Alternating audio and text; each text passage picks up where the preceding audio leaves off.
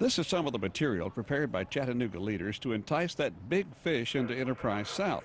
The old Army ammunition plant site is turning into a major industrial park, and local leaders think it's just a matter of time. This is a long-term process. The kinds of companies we're hoping to attract to Enterprise South don't happen overnight. There are only a few projects every year that are of this magnitude. Mayor Ron Littlefield says the Kia plant was never a serious player in Enterprise South.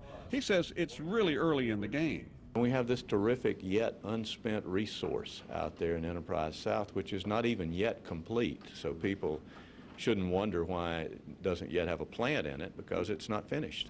The mayor says there are small victories every day at the industrial site, like E-Spin Technologies in the former Raytheon building. It makes nanofibers, microscopic strands that can be woven into 21st century materials for a number of uses.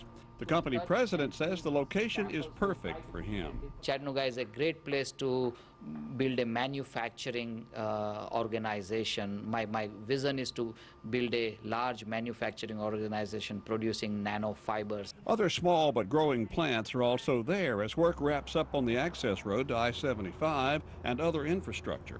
But what about the jobs picture? Even though we continue to seem to lose companies, we continue to gain in jobs. We're gaining more jobs than other metropolitan areas. But the big prize for Enterprise South is still out there. How close? Nobody's saying. In Chattanooga, Bill Mitchell, News 12.